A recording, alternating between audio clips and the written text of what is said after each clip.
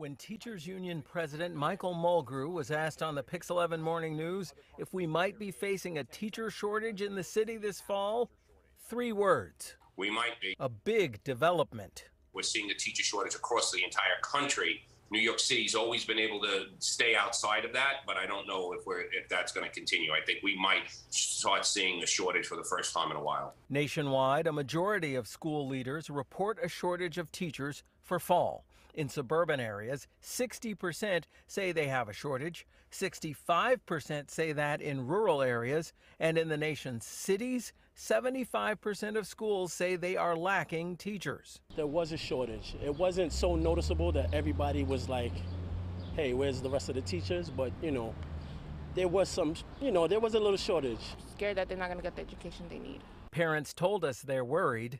Barry Dorsenat's son has special needs, and there weren't enough teachers to fully help him this school year. I couldn't find speech to come for the whole year.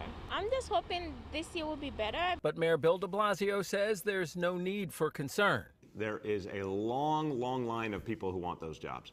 So I do not see any danger of a shortage. The DOE also said it's got 900 new teaching fellow trainees, up from 75 last year, plus 300 paraprofessionals training to be teachers, up from 25, and a total of 1,250 new hires for some of the neediest students. But that's less than 2% of all teachers. And a leader of a parents' organization who also hires teachers says far more than that are leaving. In my son's school, we're having a turnover. About a third of our teachers are leaving.